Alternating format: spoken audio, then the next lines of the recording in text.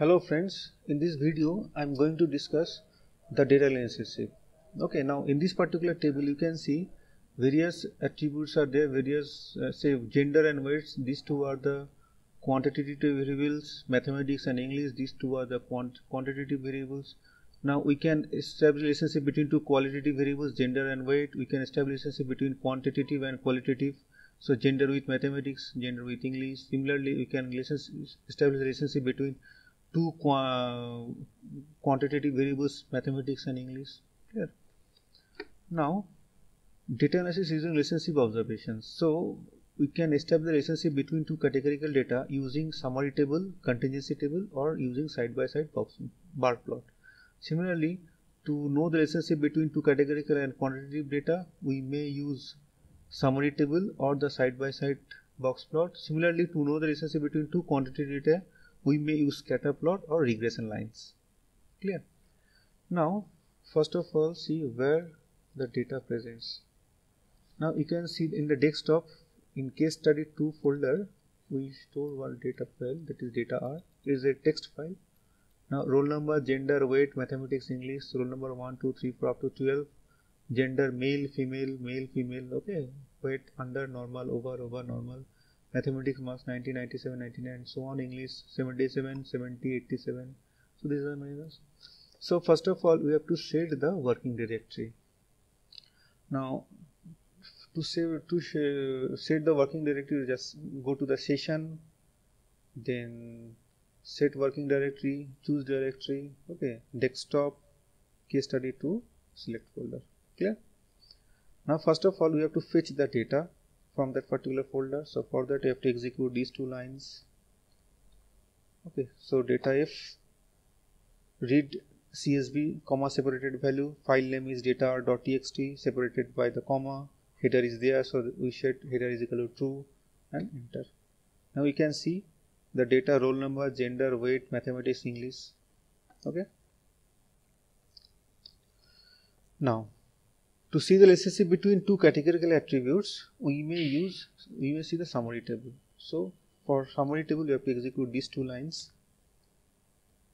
Now, male, female, okay, female, male. So male students are more than the female student. If you compare the weights, maximum student are normal. Okay, if you compare the overweight and the normal weight. Similarly, to know the relationship between categorical and quantitative variables, we have to construct the contingency table and the bar plot. For the contingency table, we have to use these syntaxes, these lines. We have to execute these lines. Okay. Now you can see that it is a contingency table. So male, female.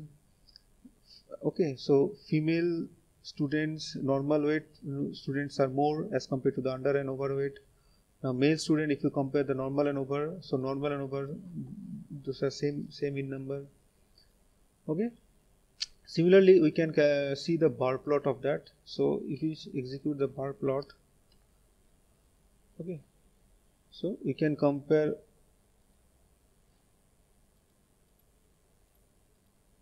with the zoom bar plot. Okay, so it's a bar plot. Underweight, male, female, normal, male, female, over, male, female. Similarly, if you apply transpose of that, we will get different figure.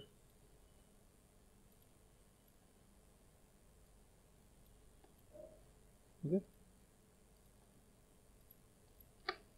Male, female, underweight, normal, overweight. Now we can compare male are more overweight than the female. Okay. Now,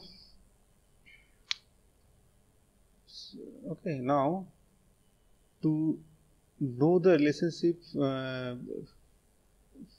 Okay. So similarly, relationship between categorical and quantitative variables, we may use. Similarly, how to construct the summary table. Okay. So for the summary table, we have to execute these lines.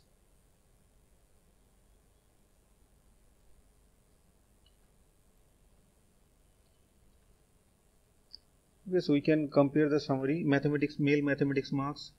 We can compare male, female mathematics marks. Okay, minimum value, we can compare quantile values, we can compare median, we can compare mean, we can compare third quartile as well as maximum value.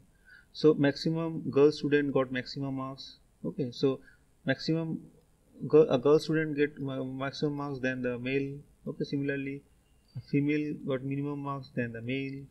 Similarly, you can compare English marks. So for you can see here male English marks and female English marks. Okay, we can compare minimum values, quartile 1, median, mean, third quartile, and as well as maximum. Similarly, you can see the box plot, side by side box plot for the comparison, for to know the relationship. Okay, so for that we have to execute this line. So you can see side by side box plot of a male mathematics marks and female mathematics marks. Okay. Now these two are the outliers. Outliers means the data which are far away from the rest of the data. You can see the minimum value, minimum marks of male is much more than the Q1, Q2, Q3 of the female marks.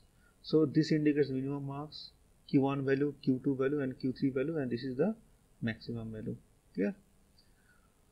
Now, next, to know the relationship between two quantitative variables, we may apply scatter plot for that. So you have to execute scatter to see the scatter plot. So you have to execute these two lines. So zoom. Okay. Now relationship between two quantitative variables, mathematics marks and the male English marks. Okay. So these are the part of the scatter plot, and this is the regression line. Now it is slightly negative. Okay, negative in slope. So through this particular scatter plot and regression line, we can see the relationship between two quantitative variables. Clear? And that is the end of this particular video. Thank you very much.